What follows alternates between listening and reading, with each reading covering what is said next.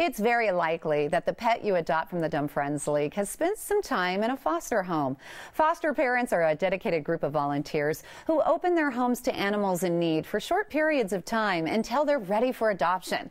Our friend Megan Reese from the Dumb Friends League is here to share more about the foster care program, and she's going to introduce us to this adorable dog up for adoption. Who is this, Megan? This is Wrigley. He is 4 years old. Wrigley.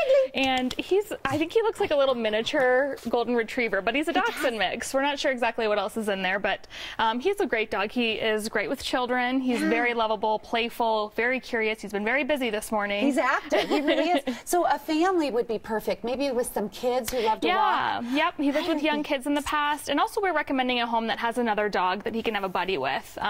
Probably a home, you know, where he can have lots of space to play, a backyard, because he is pretty active. So let's talk about foster families. If we can't adopt a dog on a permanent basis, we can certainly help foster animals for you. You definitely can. It's a great way to get involved with the organization, especially if you're not in a position to adopt. Here, let Wrigley play. Wrigley wants to just look around for a little bit. Come here, Wrigley. Come over here. You know, Wrigley smells. We've had so many animals on Colorado and Company over the years. Wrigley's cruising to smell all the animals. So talk about the foster program. So it's a program that we have where foster parents care for animals in their home temporarily until they're ready for adoption. Especially as we head into the spring and summer months, we're going to see a huge intake of cats and kittens, which are a big need of ours in foster parents. How long do they actually foster the animals? It depends, varies based on the animal and the animal's needs, and it's really up to your schedule too. Sometimes it's days, sometimes it's weeks. We've also had foster animals in homes for months depending on what they need. But it's really flexible. It's based on your schedule. If you need to go out of town or make a sudden trip somewhere, you can bring the animal back and we'll care for it or find it in another foster home until it's ready to go up for adoption. You also offer the Foster Buddy program. What's that? Foster buddies are animals that are in foster homes, but they are still available for adoption.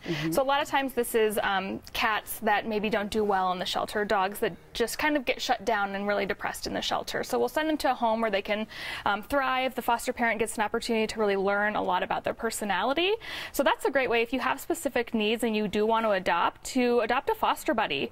We know so much about them and we can really give you insight into what they're like in a home environment. So I'm thinking, gosh, I will get so attached to the pet that I'm fostering and then I have to give it up. What happens in that situation? You know, I think most of our foster parents will tell you that yes, you do tend to get a little attached at times, but the thought that and the knowledge that you are helping this animal for the rest of its life outweighs the heartbreak or any heartbreak you feel when you do have to say goodbye.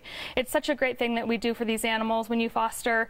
It helps them find homes quicker, it helps them be happier and healthier in their homes, and it's, you know, it really does make a huge difference for our shelter and for the pets that are in foster homes. You are a big doggy. Let me see if I can pick you up. Oh my gosh, look at Wrigley. Wrigley wants to go home with you and he's just a little cuddle bug. If they want to adopt Wrigley, what should they do?